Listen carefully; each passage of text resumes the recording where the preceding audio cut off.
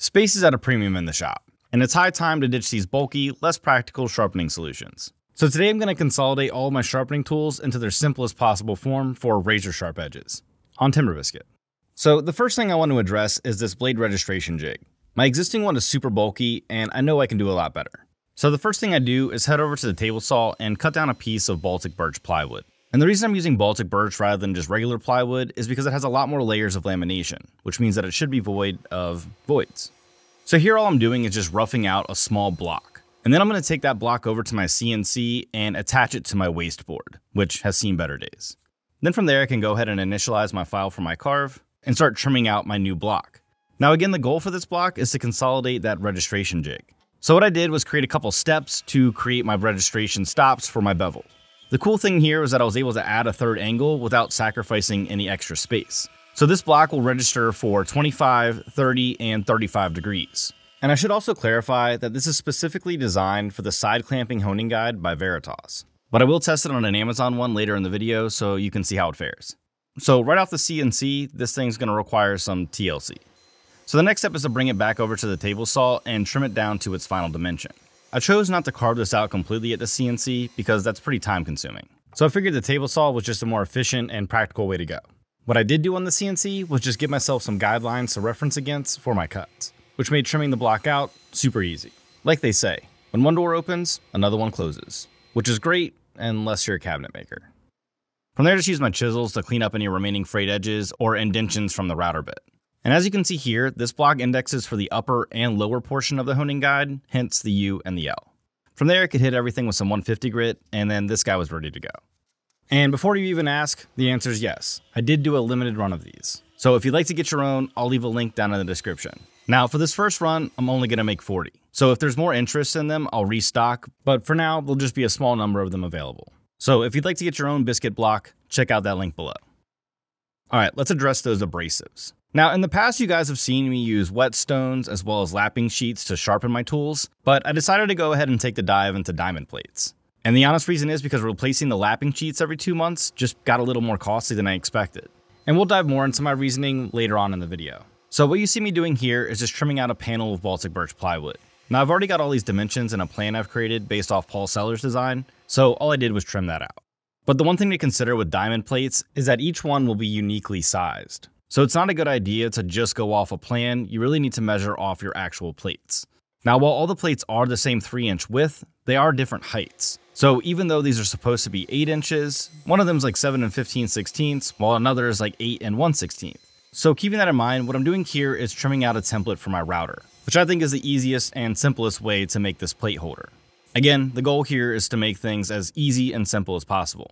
All things considered, I don't really like to make things too complex, just like my fear of intricate buildings. I guess you could say I have a complex. So once I had my shortest plate picked from the pile, I could go ahead and build my router template. And to do that, I'll just reference off that shorter block and use some CA glue to assemble my parts. Now I've already cut 2 pieces to my exact width, so all I'm doing here is getting my exact height. Now here we're going for a snug fit, because no matter what, we're going to have to clean these up with a chisel. That's just the nature of using round things and square holes. I'm sure there's a joke there. But once the glue is set up, I could bring the piece back over to my table saw and use my crosscut sled to trim off that extra tab. And then from there, I can make sure you guys got a great view. There we go. And then mark out the center of my template. Now when marking out the center of a template, it's important to wrap the lines all the way around the inside of the template. Otherwise, when you go to line it up, it's going to be a lot more difficult to nail the position. And then from there, I can take my plate panel and mark out the location for my plates. Now what I'm going for here is a 3/4 inch border all the way around my plates. And then between the plates, I'll leave a 1/2 inch. So while I wrap that up, let me take a quick second to say that if you're enjoying this video and you find it helpful, please give it a like. It allows the video to spread to more people, and I greatly appreciate your support. Thanks. Alright, so the next step was to set the depth on my router. And for this part, I'm going to be aiming for 1/8 inch. Then from there, I can just use some double-sided tape to attach my template to my workpiece. Just be careful not to use too much double-sided tape with any template that's CA glued, because removing it can destroy your template, and you definitely don't want to do that. At least, not yet. And there's a little foreshadowing going on there. Alright, so with the template attached, I just use a 1/4 inch templating bit to route out the mortise. And though I start this process with a palm router, after I cut this first mortise, I'm going to switch out for a router with dust collection, because the palm router was making an absolute mess. Either way, it's always a good idea to wear a respirator when routing, so you get a little less of that man glitter in your lungs. So with that first mortise cut, I just follow that same process for the remaining 2. Now when clearing out the material for a mortise, it's always best to work counterclockwise so that the bit pulls itself into the work. And then from there, we could detach and destroy that template. Consider the prophecy fulfilled. The next step was to cut off these little rubber feet that come on the bottom of the plates, and to do that, I'll just use a razor knife. From there, I'll just use a marking knife to mark out the top of my plates, and then a chisel to clean those up. Now I decided to make the adjustments for the plates at the top of the plate holder, but I don't see any reason why you couldn't do them at the bottom. I would just try to keep them all to one edge so that one side of your plate holder is clean. And for me, I like to do that on the bottom since that's the one I'll see. Now this next step is an optional one, but I did go in and use my router plane to clean up the bottom of all my mortises. This way it gives me a consistent depth and everything's nice and smooth for those plates to reference against. From there I can do exactly like I do when I try new dad jokes in my family and try it for size. Ooh, that was a good one. And if you like impeccable puns like that one, and of course woodworking, make sure you subscribe. I make new videos about woodworking tips, tricks, and projects all the time, so subscribe so you don't miss the next one. And with those last rounded corners cleaned up, I could pop in my plate.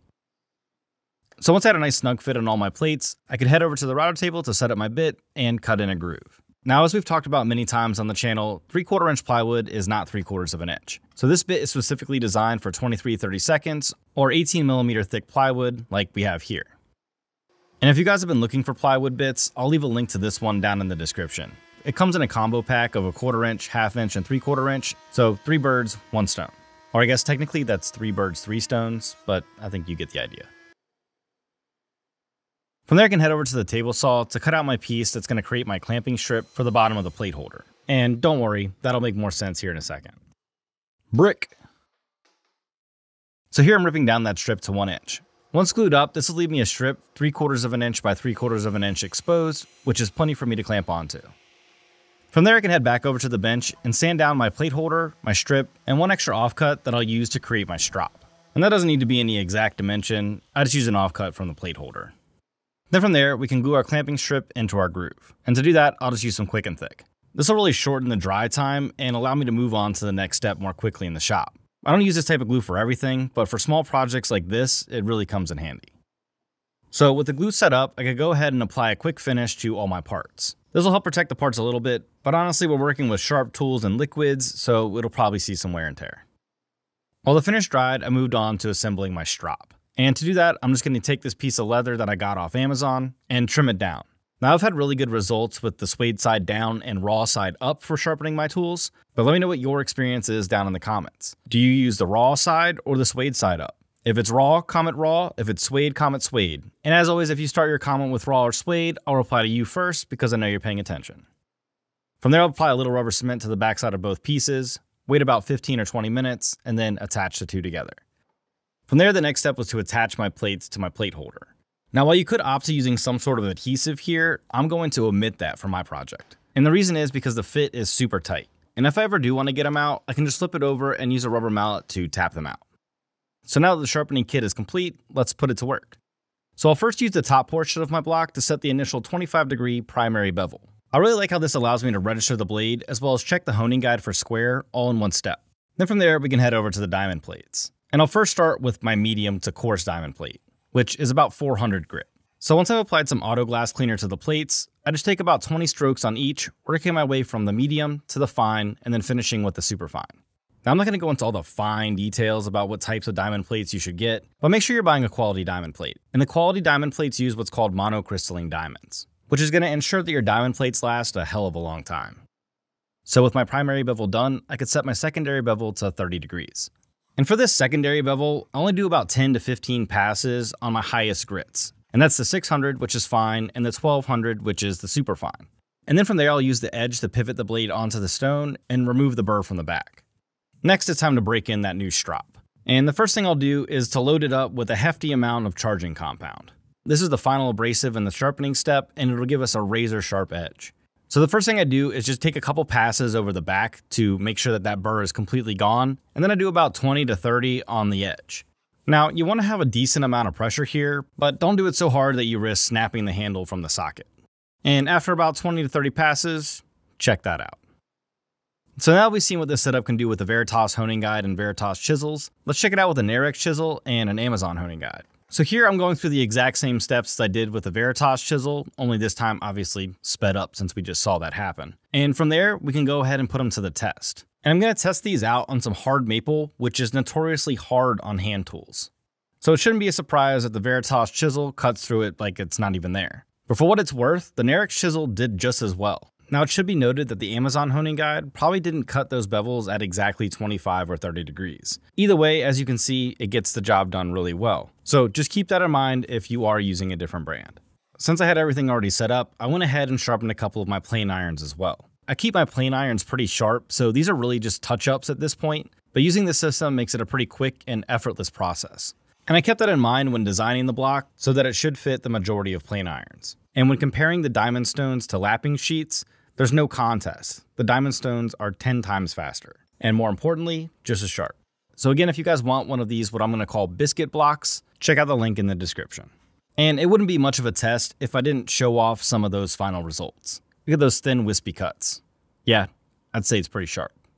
So if you enjoyed this one, check out this video over here next, subscribe so you don't miss the next one, and like always, I knew this would work, and I'll see you next time.